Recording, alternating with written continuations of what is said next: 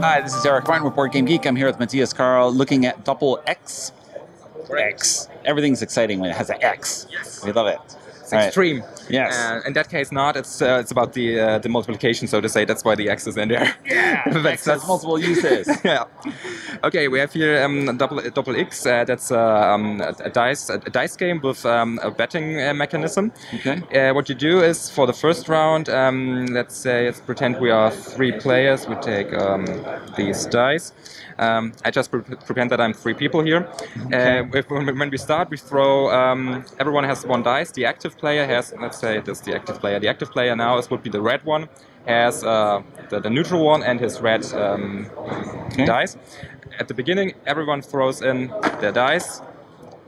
Let's pretend it was like this, and you can see now these multiplication factors on the board, and it says that the passive players that have started now would get always the better results. So therefore, 3 times 2, he would get 6 points. So he would take chips with a worth of 6, okay. And the blue one would take 3 times 1, so 3 chips, and the red player would get 2. He doesn't get anything for the X.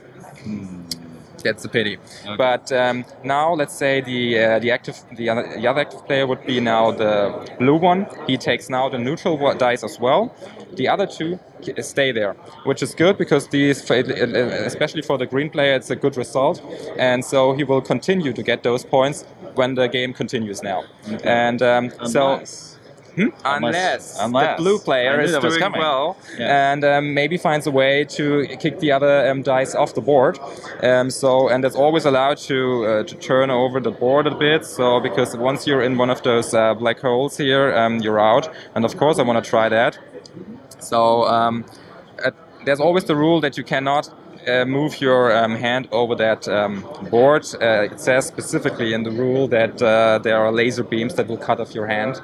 It really mentioned that in the rule, okay. And with a nice picture of a cut off hand. And so I want to try that. That's good. Yes. Well, no, at least 1 got in the box. Unfortunately, it was the one of the active players, so he doesn't get any points. But at least for the neutral one, he gets now the better result, so 2 times, so 2 chips. Okay. The other ones still continue to get those chips for the spaces they have here. So again, 6 points and 2 points. Okay. So that's how the game continues. That one, the blue one, is now out, but he can use here now those betting fields out here. We start with that one, for example. He can decide, because until his turn, he needs to decide which that his dice needs to be placed on one of those fields here. He can go here, which means unless there is at least a Doppel X on the board, he gets 5 coins. Okay. If someone rolls on the 2 times field, that can be the active player. So that can be the neutral one, or also the die from the active player. He gets 3 chips. Then for the large blue field, it's just 1 chip, and here it means it's the black hole. So if at least 1 die falls in the black holes, you get 2. So you kind of betting on the failure of the other people, depending on what kind of people you play. So he would bet here, and the others 2. I mean, the game is for up to 8 players, so obviously the people are always involved in the game.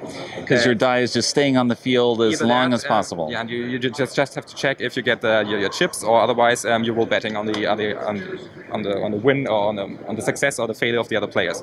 Then the game is called Doppel X because of those double X's. Because once there are, a person who has an X on the field, for example, the yellow player would get now no points because it's 1 times nothing, so that's nothing. But it stays on here, so he doesn't get anything, so he just has to hope that at least another X will be rolled, or even more than 1 X is rolled on the field, which would be good, because then it's a Doppel X. Doppel X means that the people with an X get points, all the others do get nothing. So in that case, the pink and the yellow player would get 10 coins, but all the others would get nothing at all. Afterwards, and the X's stay? Then afterwards the X's will be removed. So that's also good, because you get your 10 coins and you're finally back in the game and can bet or roll again. And that's basically it for that version, because the game is very variable, but these are the basic rules. But what you can also do, for example, you can turn around that board. That's the one. That's a little bit harder. But you could also that or that. which even has a little spinner on there. And now you can actually kind of try to move them out from here. It's essentially always the same game. These ones are a bit more difficult, so to say, because now there are some more negative elements. For example, here you can see that you would lose a coin when your die is on there, or that you would get no coins at all, and so on. Okay. But in general, that's just a different version. So that's Doppel X. Thank you, Matthias, for the overview of Doppel X.